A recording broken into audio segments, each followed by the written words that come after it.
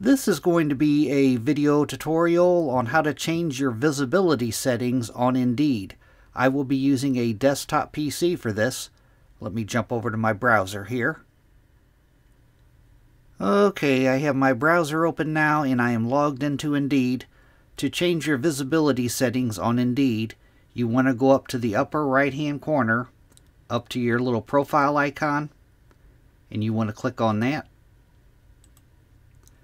Then you want to go down to where it says Profile and click on Profile. Then from this screen, down in the resume area here, you want to click on your resume.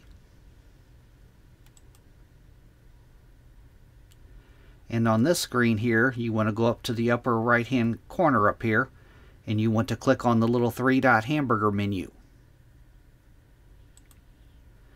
Then you will click on Privacy and Visibility. Now in this little dialog box that opens up here, by default, your resume is searchable on Indeed. Employers can find your resume in searches through the Indeed and may contact you about jobs according to our terms. If you want to make your resume private, you'll toggle this one here on.